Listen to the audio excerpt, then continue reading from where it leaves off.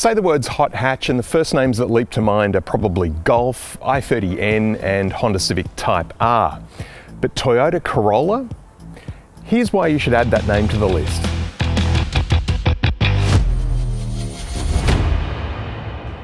I'm Alex Dalrymple, this is Four Wheels in the Seat, and it's a channel where you can see new cars reviewed every week. Have you hit subscribe yet though? Can you do that for me please? Just click that little button down below. Give me a like as well, thank you very much, I appreciate it.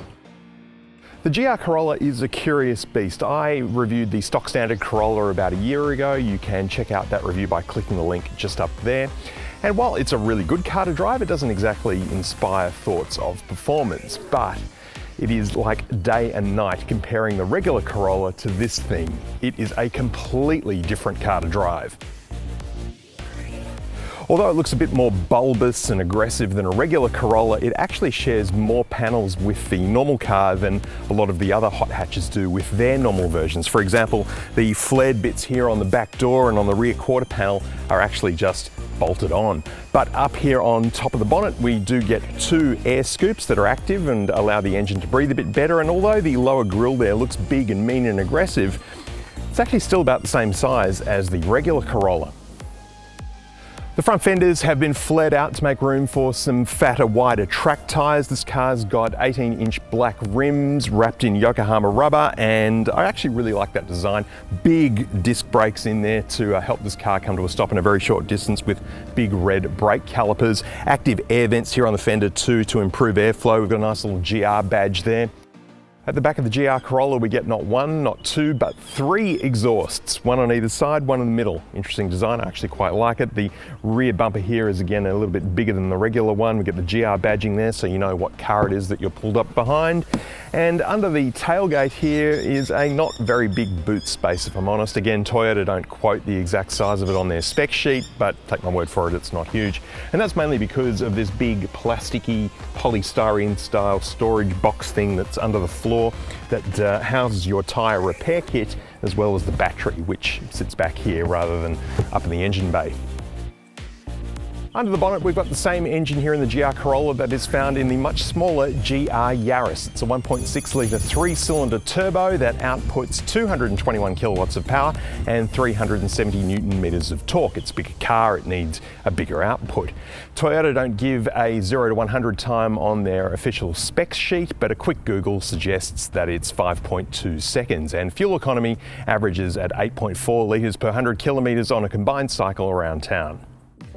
The interior of the GR Corolla is pretty much the same as the regular Corolla in terms of design, but there are a few key differences, most notably the software running on the center console screen. This is the all-new software that was first seen in the Corolla Cross, and it is so much better, a vast improvement over the old system. It's really nice and simple to use. There's wireless Apple CarPlay, although sorry, Android users, you're gonna have to stick with a USB cable for a little while longer.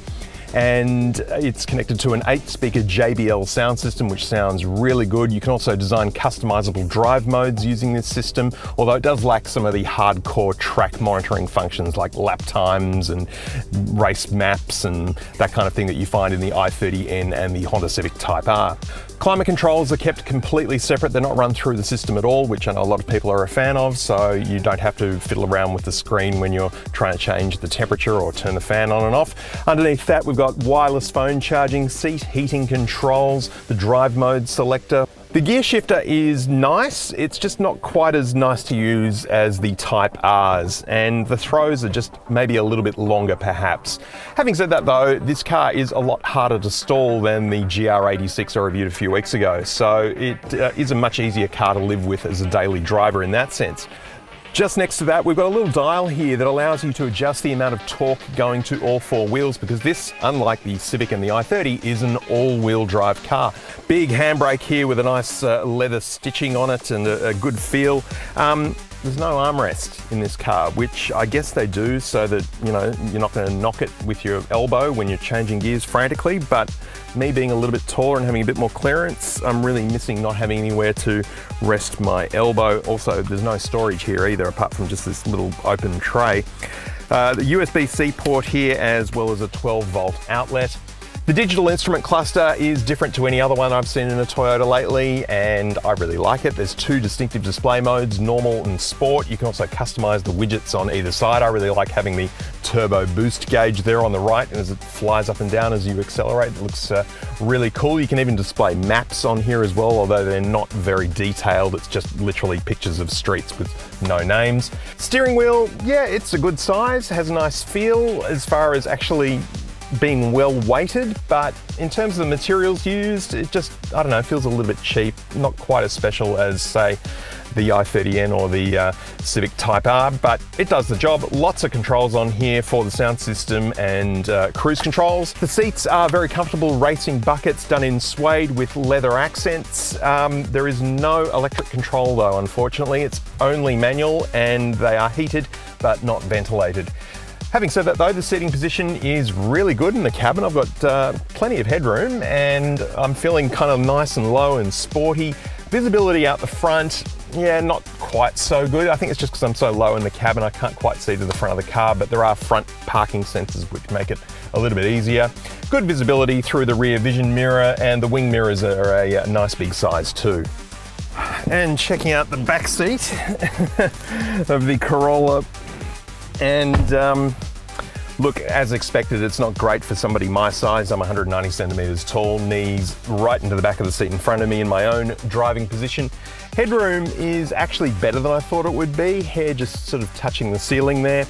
Got an armrest with cup holders, some nice leather and suede seats, and the seating position's actually fairly comfortable. The one USB-C port though could be a bit of an issue for families, and that's actually one USB-C port for the entire car. So amongst 5 people, they can fight amongst themselves for that.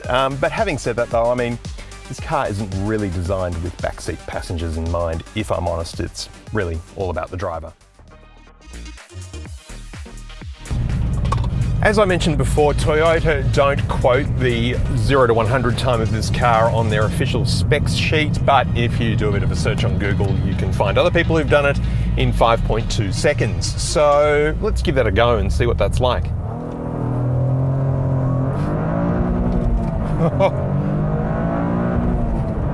Got a little bit friendly with the rev limiter there, but that was really good. Makes a nice noise, and for a 3-cylinder engine, this thing really moves. So really, compared to other hot hatches, you'd have a really hard time knowing that this car has one less cylinder in the engine and it's 400 cc smaller. It is so good. And I have to keep reminding myself that this is a Corolla. It doesn't drive anything like any other Corolla I've ever driven. It is just so lively. The ride on this car is certainly on the firmer side, and this particular stretch of freeway I'm on is, well, there's quite a few potholes on it actually, I've just noticed, and there's a lot of bumps in the road, and I'm pretty much feeling every one of them, and it's sort of giving us a fairly firm ride. The suspension is not adaptive, so you get what you get, and you don't get upset. Safety gear is okay. This car does miss a few things because after all it is really designed as a track car more than a daily driver. But we do have things like front and rear parking sensors, there's forward collision warning and blind spot monitors in the wing mirrors. Overall, the experience of driving this car is kind of like the price. It's smack bang in between the i30N and the Honda Civic Type R, with the i30 being sort of really an out-and-out performance machine for the track, and that exhaust that pops and crackles, and the ride is pretty firm. Creature comforts are a little bit thin on the ground. This car is definitely a step up from that, but it's not quite at the same level as the Honda Civic Type R, which really is the most refined of all of them and probably the easiest to live with as a daily driver. There is a little button just down here on my right labelled IMT. That stands for Intelligent Manual Transmission. Basically, it's rev matching the engine for smoother downshifting if you're not really great at doing heel and toe, which is something I've never really quite been able to master.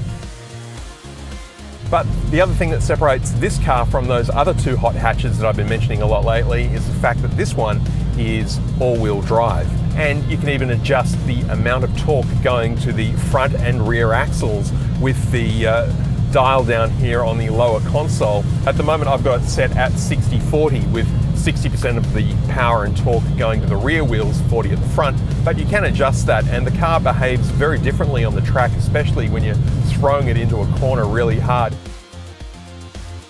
It's a really unusually warm day for this time of year, and I cannot fault the air conditioning in this car. It is freezing in here, which is just the way I like it when it's 34 degrees outside right now. I've always had a bit of a thing for Corollas because mainly I learned how to drive on a Corolla when I was 16 years old. It was a Toyota Corolla Seeker way back in 1994. That's a long time ago. And they have always lived up to that reputation of being reliable and safe and solid and well made and running forever, but never really cars to get your pulse racing. Until now, because this, the GR Corolla, is something else. The GR Corolla might not be the most obvious choice when it comes to selecting a hot hatch, but at $69,000 it sits smack bang between the Hyundai i30N and the Honda Civic Type R, and it has performance that matches both of them, plus it's all-wheel drive. So for those reasons, I think it's well worth taking one for a test drive.